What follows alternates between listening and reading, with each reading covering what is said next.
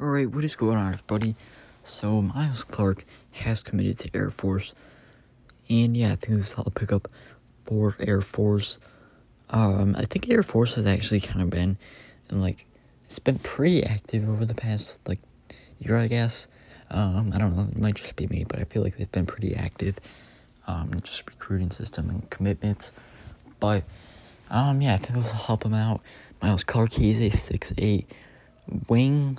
He can put the ball on the floor sometimes. But yeah, I think this is a solid pickup for Air Force. He is from Seattle. He was at Odia High School. I actually could be wrong about this, so don't get mad at me. But I think Miles Clark is in the class of 2023, so he'll be graduating Odia in 2023. But yeah, let me know what you guys think of this. Definitely think it's a solid pickup. We'll see how he can do with them with Air Force down the line. In the Mountain West Conference.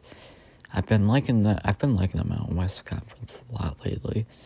They're starting to be like one of my favorite conferences in all of college basketball. So, yeah, let me know what you guys think of this, and subscribe for more college commitment / transfer news, and I'll see you on the next one.